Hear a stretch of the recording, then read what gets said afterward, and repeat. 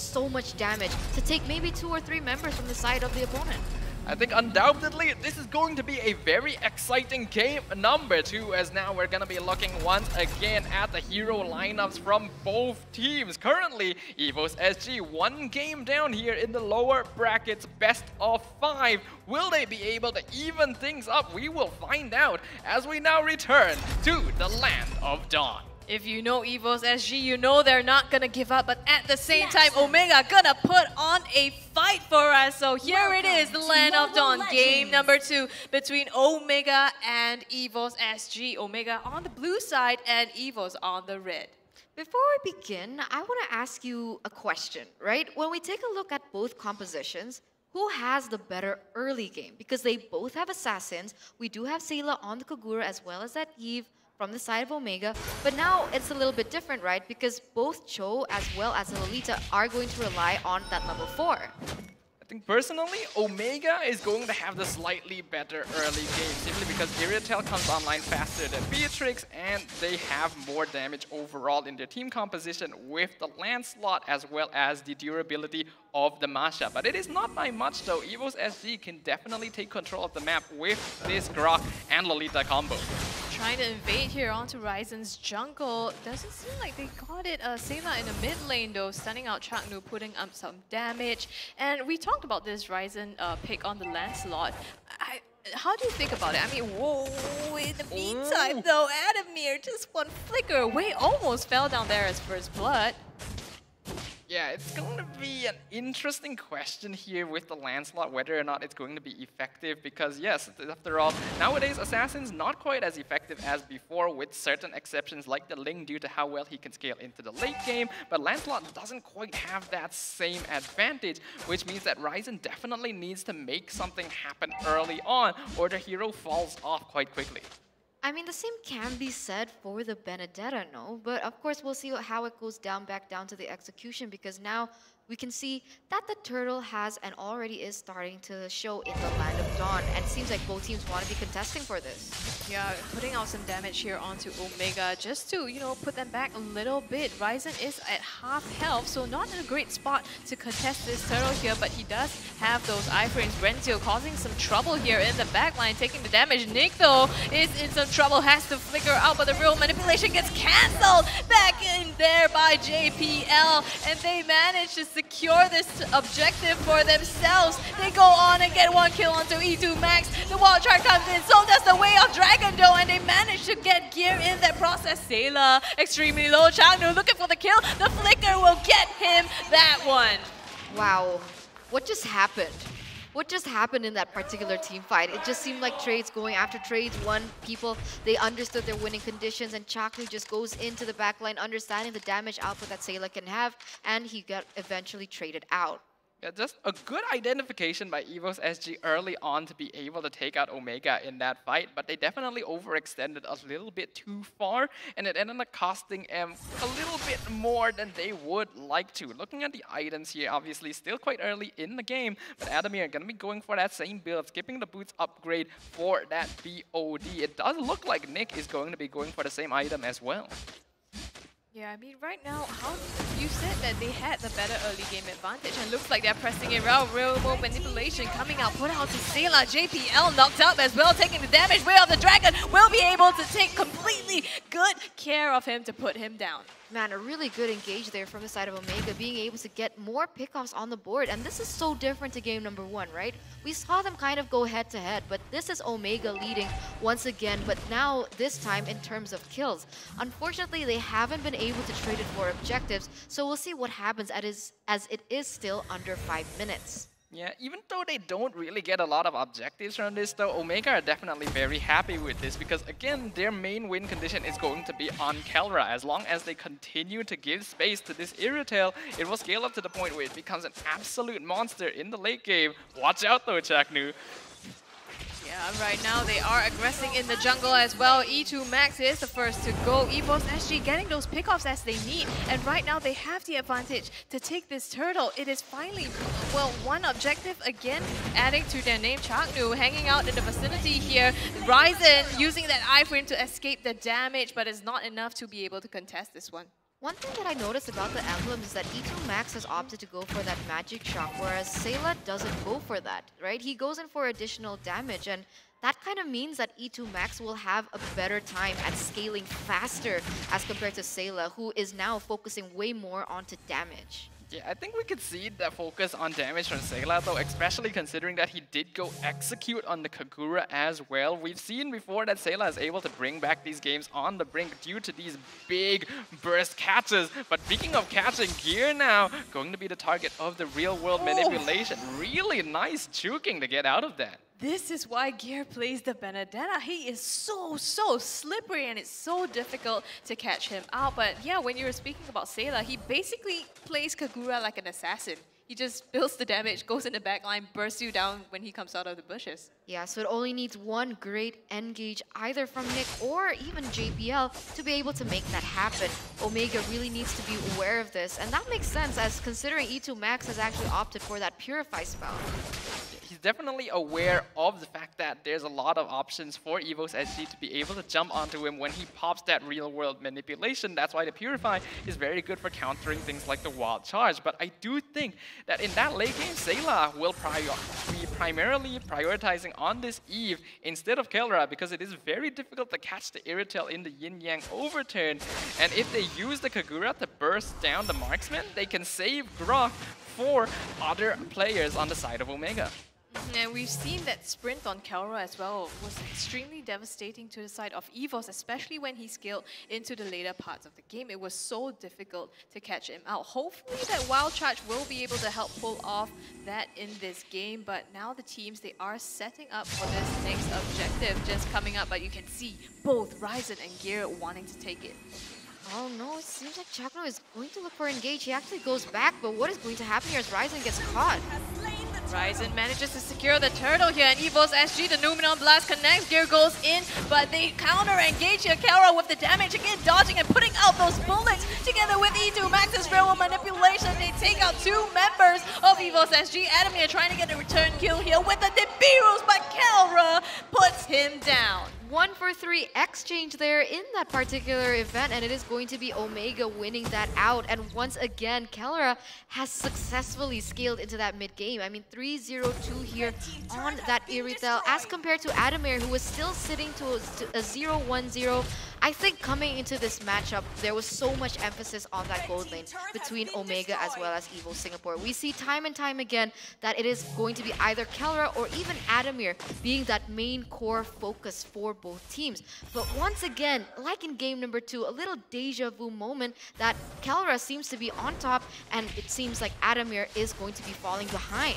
Yeah, very difficult for him here as Chaknu looking for Nick, gonna have a little bit of difficulty there while Renzi was actually dealing with the bottom side. Numenon Blast has to be used to save Adamir, but will it be enough to protect him from Ryzen, who comes in with the Phantom Execution for a solid kill?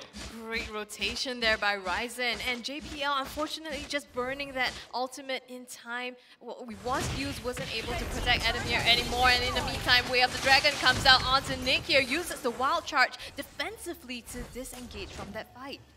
Man, we were just talking about Adamir, and another pickoff happened right after. I mean, 0-2-0 right now. He is not having a good time. And even if we took a little peek into the items, it did seem like Kelra already had 2 items above Adamir, who only had 1. Now Omega sitting at a 4,000 gold lead in the 8th minute. They are going to be circling around this next neutral objective in that first Lord.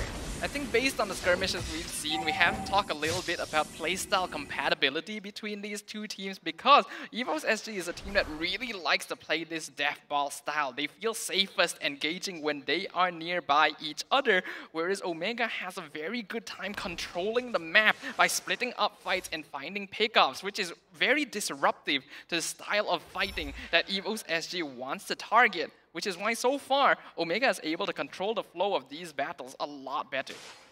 Yeah, Omega tried to go for the concealed play there, but they found Nick and decided to call it off. But EVOS SG, I think they recognize what you're saying, Staffa. They're trying to group up and get those huge team fights because that's what their draft is also geared for.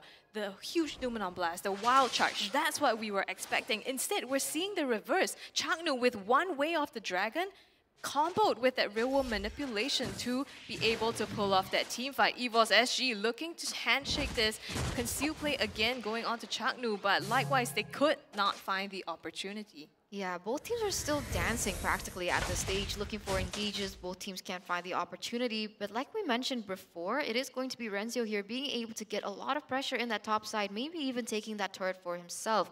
Gear is trying to kind of duplicate that problem, but the issue is Gear can't do that all day long, right? If they want to be contesting for those objectives, that's going to be Omega in the upper hand because Masha doesn't have the retribution spell. Yeah, especially when you consider as well that Gear is needed for EVOS SG's team fight and Renzio is not. So Omega are very comfortable just leaving him on the other side of the lane. But the fight already results in Sayla getting taken out. Way of the Dragon gonna find JPL as the wild charge connects onto Kelra. Adamir jumping forward with the shotgun, gonna be able to finally find this Irritel. But here comes the real world manipulation, already cancelled by JPL, but it is too late to save Nick from the clutches of Chaknu as Renzio even wins his 1v1.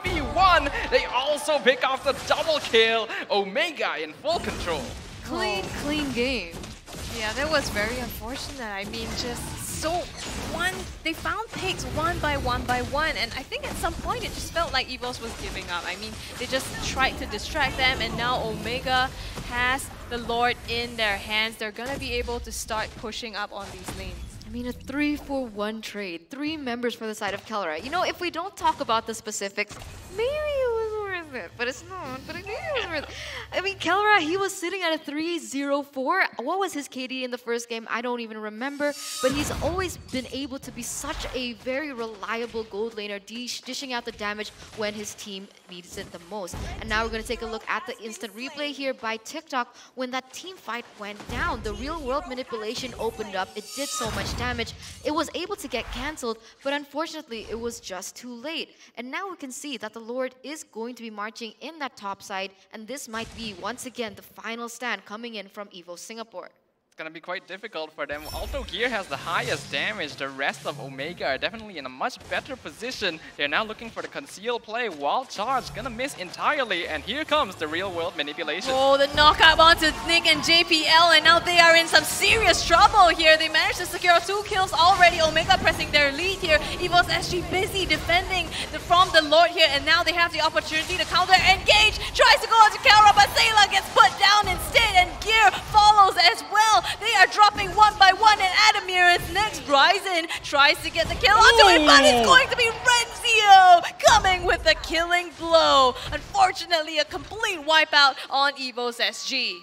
Wiped out here for the side of EVOS SG. Omega, they are going very heavily onto that bottom turret. It does seem like Nick is going to be spawning as well as JPL, but Omega, they don't want to close it. They want to play the discipline game. They are going to be retreating and looking and maybe buying time for that next Lord to spawn.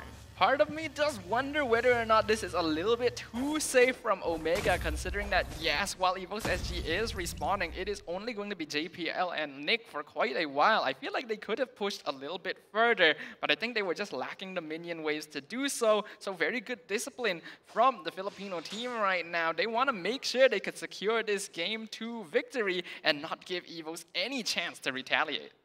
It really looks like they're suffocating out of this. I mean, they're being suffocated out of this. At this point, Omega is just pushing their lead again and again. 45k up against 36. That's a good 10k gold ahead of them. That's comfortable lead, right? It's gonna be comfortable lead. And as you can see there, Ryzen already securing that BOD for just a little bit of additional damage. Understanding that they are leading, it isn't too expensive of an item. But once again, both teams are going to start setting up for this next Lord. The question is, how will EVOS Singapore maneuver around the situation? How are they going to set up? Because every time they go for an engage, it just is able to get spun around to the hands of Omega with that real-world manipulation that always works like a charm. Typically, when you find yourself behind at a 9k deficit, it becomes almost impossible to make the comeback unless your opponent makes a massive mistake. And I don't think Omega is going to be putting themselves in that sort of position right now. Already on the Lord, going down to half HP, EVOS are in position, but Chaknu and Renzio are just zoning them them out in the backline. Yeah, they can't contest this. Gear is not here, but Nick has kicked down way back in by the way of the Dragon, and they go in deep for Sayla as well. Manages to get and finish him off. Adamir in some trouble. Can he get out? Numenor Blast is building to it. Manages to stun out Renzio, and they do get the counter kill onto him instead. Kalra comes in with the bullets, doesn't manage to save that kill. Gear coming from the back now, trying to make the best of the situation. And I think EVOS SG, they got a return kill here, consolation prize, but JPL is in some trouble. They trade out for Kalra, so EVOS SG is still trying to defend his Gear, buying as much time as he can in the backline. Ryzen chases him down. iframe's not going to be able to save him. Can we take this moment to appreciate Adamir, the way that he was able to just outmaneuver everything that was thrown at him? The last snipe that came in onto Kalra that eventually sealed the deal. He was so behind from that early game up until this moment, but he is still able to stay relevant in the game. A 4-3-0 KDA does not reflect the amount of impact he has, as he was able to buy so much time for the side of EVOS Singapore. Oh, the wall charge and the flicker by Nick. They are fighting right now, but Gear is the one to go down first. Adamir Ryzen claims his life, and they are going to move on to the core and clean up this match 2-0. Match point for the Singaporean representatives. This is the last chance that they have to be able to come back, understanding that Omega has already swept a 2-0 in this matchup. A very handy